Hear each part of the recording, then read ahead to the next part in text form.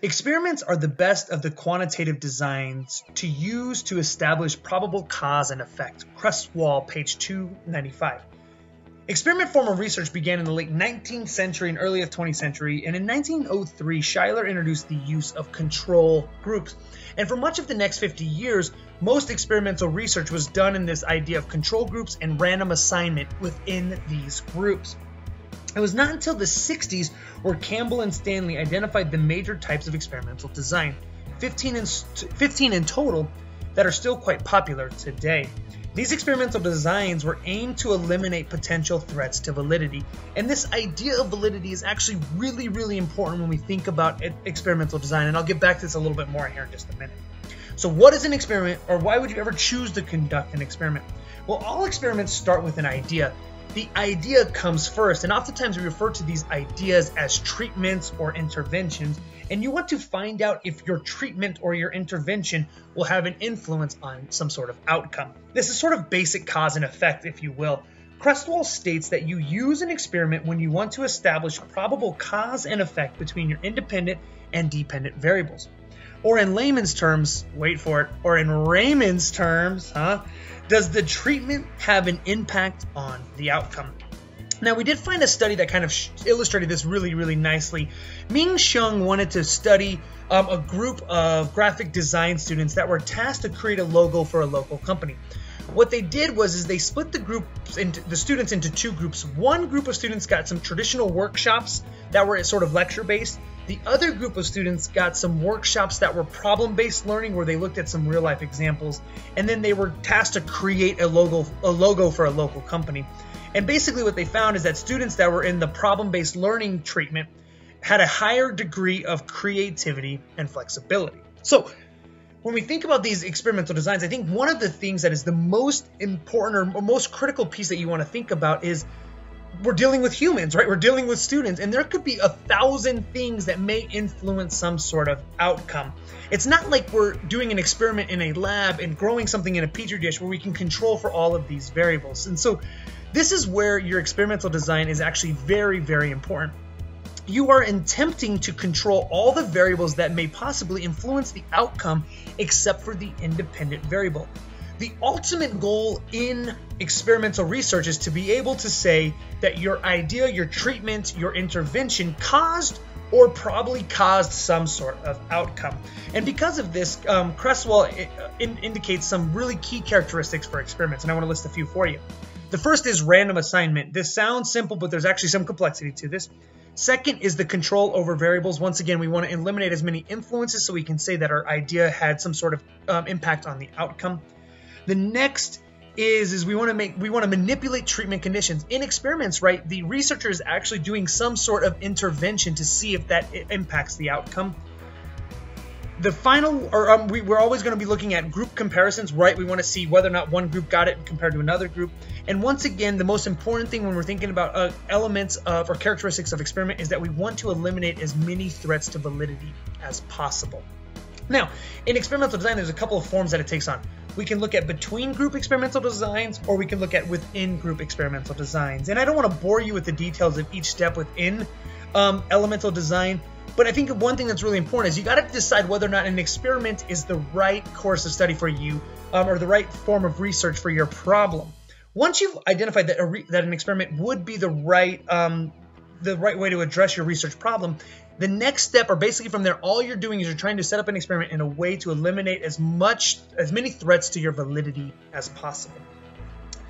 Finally, as with any research, there are some ethical considerations, and experimentation is no exception. The Creswell text listed a couple of ethical considerations, but one to me stood out more than the rest of them, and this is the idea of withholding treatment when individuals in control groups may be disadvantaged by not receiving beneficial treatment. The example that just came straight to my mind was cancer drug research. If you know your cancer drug, or you have a good sense that your cancer drug may have some positive impacts on patients, it would be unethical to bring in groups, split them into control groups, and give one group the drug and one group not the drug when the group that didn't receive the drug could greatly benefit from receiving the drug. And so this idea of withholding treatment is unethical when there's some negative impacts on the group that may not actually receive that treatment. What do you do if you're unable to control for some variables? Or let's say you wanted to see the relationship among multiple variables. Then correlation designs might be the best choice for you. Creswell defines correlational research design as a way for investigators to use correlation statistics tests to describe and measure the degree of association between two or more sets of variables. For example, student motivation and maybe their success on a particular assessment or assignment. Another important concept is this idea of covariate. The idea is that variables are connected in a way that if we have knowledge about one variable, we can use that knowledge to predict another variable. This idea was used in a study by Janzen and his team at the University of Alberta. This study used correlation statistics, or this idea of covariate, to predict the scores of students on the Stanford-Binet Intelligence Scale, the SBIV, based on their scores on the Wechsler Intelligence Scale for children, the WISC-R. And so essentially, if we knew this knowledge about one exam, could we use this knowledge on students' scores on one exam to predict the knowledge on the other exam?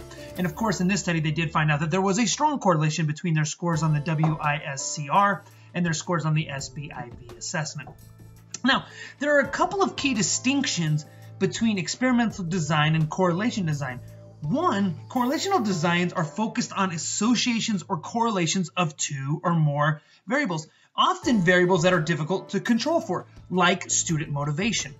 The other key element that's a big difference between correlational design and experimental design is that researchers do not attempt to control or manipulate variables in the study.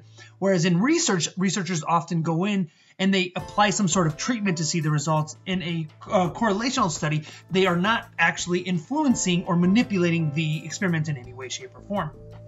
Now, correlation studies have been around for well over 100 years. Actually, the correlational formula that we use today was presented by Pearson in 1895.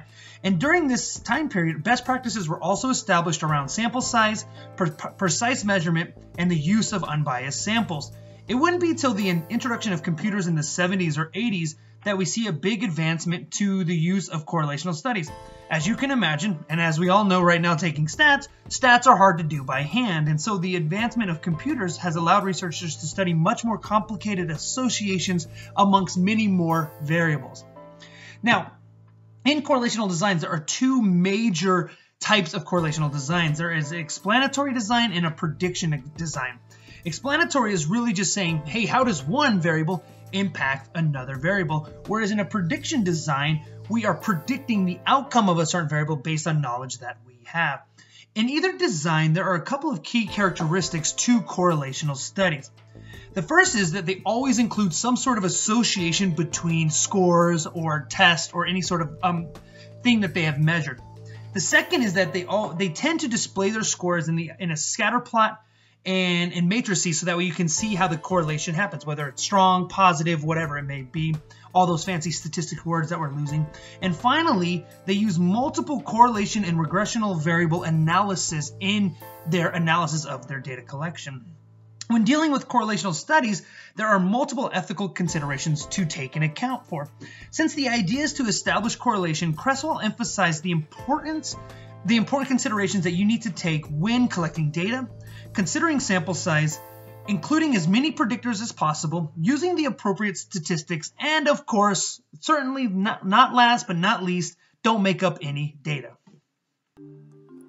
Hey everyone, let's talk about surveys. Surveys have been around for a while. In 1817, this fellow here, we'll call him Mark, developed an international survey of educational systems, and in the late 1800s, G. Stanley Hall began to survey children. The Pittsburgh survey, developed around 1907, looked at a number of educational issues ranging from school planning to student issues. From World War I to World War II, survey design improved greatly with better sampling techniques and scales of measurement. Many surveys today are funded by national and state governments. However, just about anyone can administer a survey. It may show up in your email as a Google form, or from SurveyMonkey. It can also be just as easy to complete a survey. You might do it to skip past an advertisement on a YouTube video, or possibly to win a free prize from your local grocer. There are two main types of surveys, the cross-sectional and the longitudinal. While a cross-sectional survey will collect data at one point in time, a longitudinal survey will study changes over a period of time. A cross-sectional survey is beneficial for studying current attitudes, beliefs, opinions, and practices, much like the Faulk study that measured the perceptions of Texan school superintendents regarding online teacher education. Longitudinal studies are good for collecting information regarding trends of the same population, cohort or subpopulation changes, or possibly changes experienced by a panel of the same people. These are respectively broken into trend studies, cohort studies, and panel studies, and each can be useful to the educational researcher. The Sun article, The Impact of Student Teaching Experience on Pre-Service Teachers' Readiness for Technology Integration, is an example of a longitudinal study as the pre-service teachers were routinely surveyed over the course of their student teaching. The main thing to know about both cross-sectional and longitudinal studies is that they both examine data for a sample of the population and retrieve their data through the form of interviews or questionnaires. That being said, researchers always hope for a high response rate to help ensure that the data collected is an accurate representation of the population being surveyed. Educational researchers use questionnaires and interviews to research a number of areas. If they want to find out public opinion regarding college tuition, or evaluate a new school program, or to examine how a group of middle schoolers transitioned into high school. Before getting started with a survey, it's important to keep in mind that questionnaires are a type of survey that the participant completes and may be sent to the participant through mail or online. Interviews may be conducted via telephone, a face-to-face one-on-one, or with a focus group. It's important to have well-crafted questionnaires and interviews as they can yield useful data for researchers to examine. When developing questionnaires and interviews, one wants to take special consideration. Since we're talking about quantitative surveys, a questionnaire can be fairly straightforward as the participant will answer the questions, some demographic information about themselves, complete it, and give it back. Interviews, on the other hand, since we're talking quantitative here, need to be well structured with mostly close-ended questions. Do you understand what I'm saying? One will need to go through the process of coding participant responses and analyzing them closely to determine what category of a response they may fall into. You also want to make sure that you use clear language. You don't want confusing or misleading questions, as well as answer options that may overlap, are confusing, or aren't necessarily applicable to the participants being surveyed. Lastly, you want to make sure to run a pilot test of your questions. This gives the researcher the opportunity to make any necessary changes based on the feedback they receive. As mentioned before, the questionnaire will take care of itself as the participant fills it out. However, when it comes to conducting an interview, you need to keep several things in mind. First off, you want to be an interviewer that remains neutral without bias throughout the interview. The interviewer should not share opinions or guide the participants' responses in any way. If you need to train interviewers for your research, it will be important to make sure they are familiar with the interview questions and how to handle possible interruptions or questions posed by the individual being interviewed. Essentially, you want to develop guidelines for the interviewer, to remove as much bias as possible, train the interviewer, and also follow the interview steps and guidelines that have been laid out. Some of the ethical considerations to keep in mind involve collecting data, analyzing results, and reporting results. When collecting data, both interviewers and interviewees need to be kept safe and not put in any harm's way. Also, researchers must make sure that incentives to complete the questionnaire or interview are appropriate and that they follow through with what they offer. When analyzing and reporting the results, it is important that confidentiality is maintained and that the researcher destroys the survey instrument after they have met the minimum retention required, usually about 3 years. A lot of times, survey research is made exempt by an institutional review board, or IRB, but still must be submitted to the review board in case the survey covers sensitive topics or populations. So you think you want to conduct a survey for your research?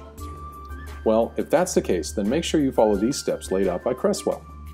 Make sure that a survey is right for you and your research. Identify your research questions or hypothesis. See if you can identify 2 variables that might relate to each other, such as years teaching and beers enjoyed on a Friday night. Identify the individuals you are going to survey. You want to make sure you are surveying the right population. Surveying zookeepers on pedagogical approaches may seem like a natural fit after a long day, but it won't produce productive results. Determine your survey design and how you plan to collect data. Are you going to develop a questionnaire or interview? What's going to work best for you? Create or utilize an existing instrument for your survey. No need to recreate the wheel. There's a lot of quality instruments out there for educational research. Before getting started, make sure to check out what's been done before. And then give the survey. Afterwards, analyze your data and answer your research questions. Finally, write it all up. Well, that's all I've got for you on surveys. So, you want to take a survey? Would you like Do to you? take a survey? You want to take a survey? Did you like this video? Would you like to see a new movie The results are in. Do you You eat beans did. with George Wendt? You Would know like you to see did. George Wendt eating beans? Thanks for watching.